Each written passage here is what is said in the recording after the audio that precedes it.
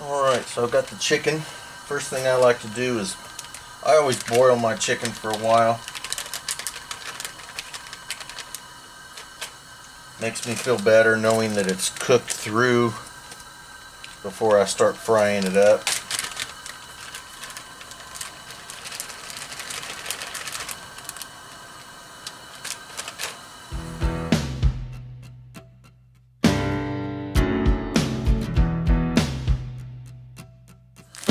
I'm going to use my seed flour that I made, and I am going to cover up one at least, maybe two of the chicken breasts, and the others I'm going to use either flour or breadcrumbs of some sort or whatever.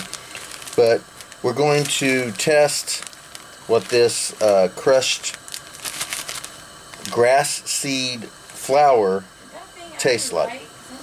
This one is the flour with the ranch and chili powder. This one is breadcrumbs with ranch and chili powder. And this one is the grass seed with ranch and chili powder.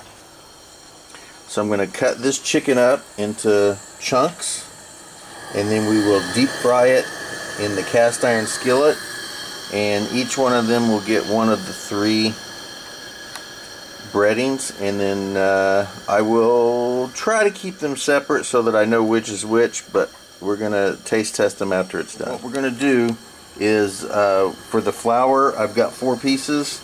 I have 3 pieces that will be dipped into the breadcrumbs, and then I have 3 pieces that will be dipped into the grass seed flour.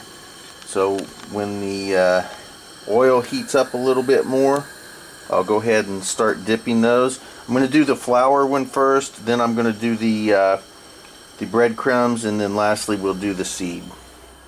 So there's the flour, the breadcrumbs, and there's the grass seed.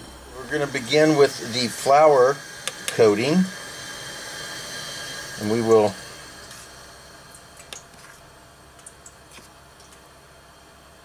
do the 4 pieces of flour coated chicken.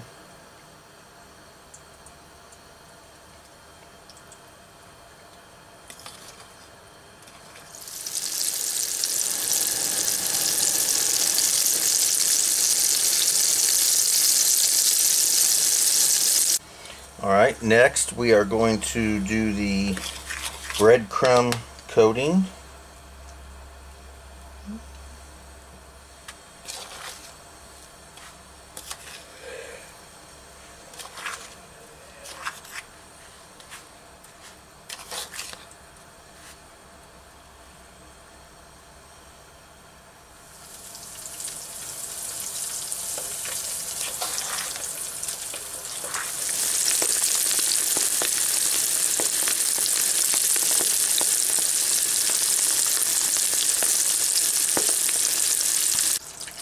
And now lastly, we're going to use the we're going to use the grass seeds that I gathered and milled myself.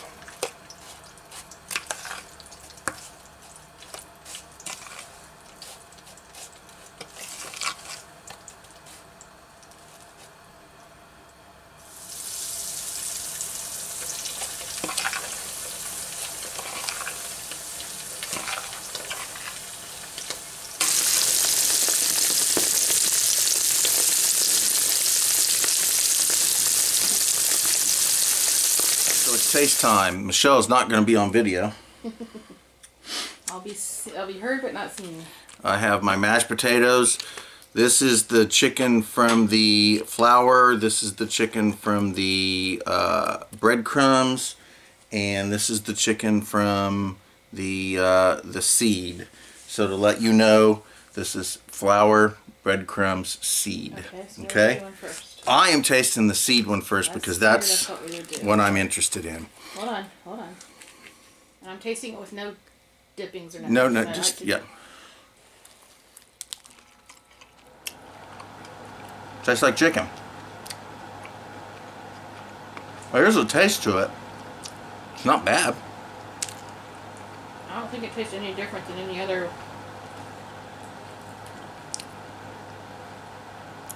Tastes just like chicken. I mean, the flavoring isn't, to me, isn't really that different. It's no different than... Okay, that was plain. I'm going to do it with some ranch. Violet, stop licking. You're on camera. Mm. It's good. Wow. I mean, it's no different than any other time we've made chicken. Alright, now what are you doing? I'm taking a bite of the one with the breadcrumbs. Well, we know that's going to be good. You've done that before. Yes, but I'm concerned about taste and difference in taste. Yeah, I know. There's a different taste, but I don't think it's... It's just that the seasoning is different because it's a seasoned breadcrumb. Mm-hmm. All right. And then, of course, well, you don't have to worry about the flour, and I know I like the flour. But, grass seed coated chicken. And it's good. Yeah. Yeah. It's good to know that when... What's that acronym for the... SHTF.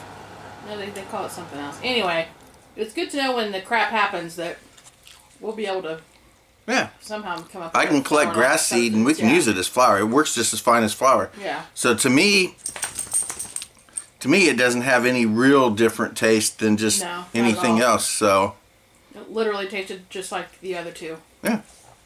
So I mean the breadcrumb one had the biggest difference, and that's because it's seasoned. Well, that's because it's seasoned breadcrumb. Nothing to do with like the grain of it, the texture of it. It was all the same. Yeah. So it's good. So awesome. I'm really happy and glad that I was able to go out and forage for the grass seed. I was very happy about... Is there a certain time of year you can do this? Can you only do it at... Well, they have to be... I did it in September. Yeah, the seeds have to be... So the grass has to be kind of dried out like wheat? Yes. And soybeans, you kind of have to wait for it to dry out. Yes, they have to dry out. Okay, that was my question. Okay, yes. So there was a little bit of more green seed in there. Yeah. But most of it was ground up. Properly good brown dried seed. Yeah. And it all got ground up together anyway. You saw the video of me grinding it. You grind it instantly. You let it dry out for a few more days after you harvested it. As a matter of fact, I let it sit out for like almost 2 weeks. Yeah. Before I started grinding it. So I give grass seed flour a thumbs up. What do you say? Me too. Thumbs up. Awesome. Yep. Thank you guys for watching Bentley's Backwoods Bushcraft, and enjoy the outdoors, even if it's just your own backyard. Bye.